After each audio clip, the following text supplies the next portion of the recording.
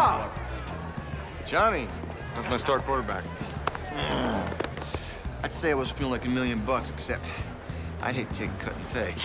Don't remind me, all right? That was one nasty hit you took last week. Be careful, son. We don't want you getting killed out there. Catherine? You all right? I'm just feeling like I don't quite belong. No. But I'm fine. Really, I am. No, you're not. Should I call Dr. Stevens? No. No, I just overdid it, that's all.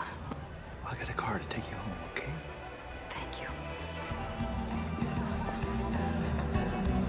Mr. Speaker, thank you so much for coming. Some champagne? That was quite a speech. You heard that? I didn't mean to get carried away. Well, your words meant a great deal to me. You see, as it happens, I have a son with an inoperable tumor of the brain. Oh my God, I'm so sorry, sir. It must have been in my subconscious knowing you were here, but I never meant for you to overhear that. No, it's quite all right. Gave me a lot to think about. In fact, it gave me a different view of the whole subject. Mr. Speaker, could I offer you a glass of brandy in my office upstairs? No, that's all right. Don't worry about it.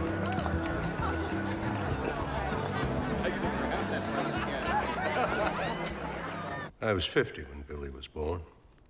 Didn't know if I wanted another kid so late. But now I love him so damn much.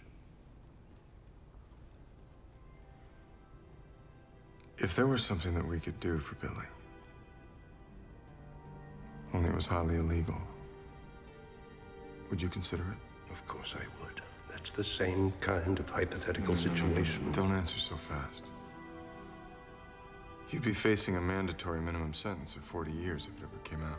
But would he be cured? He'd be exactly the same as he was before. Perfect health. He'd never even have to know it happened. But if the secret ever did come out, with the law the way it is now, he'd be put to sleep like a rabid dog.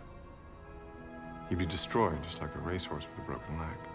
And if it never came out? Or if the laws were changed one day? Then Billy wouldn't have anything to worry about.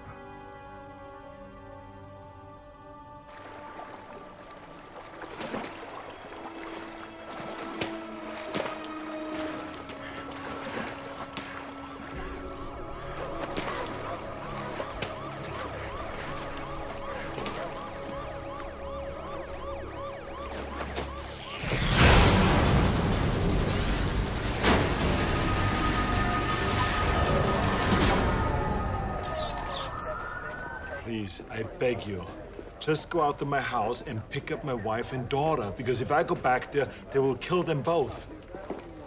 You made a completely different police report an hour ago. No, I didn't. According to this, you did. And they checked your thumbprint. But it must have been the clone. Look, I know it sounds crazy. I can hardly believe it myself. Was your car stolen or not? Yes. So you did report it? No, it was me who took it. You stole your own car? Yeah, but... Hello, I'm your court-appointed virtual attorney. You don't have to answer that question. Is my client being officially charged with auto theft? I didn't steal it. It's mine. He claims the report was filed by his clone. I see. Loading the virtual psychiatrist. Oh, Mr. Gibson, what seems to be the trouble? Do you want me to go through the whole thing now with him? You seem to be avoiding talking about your parents. Imagine, two turtles are walking through the desert. Oh, shut up!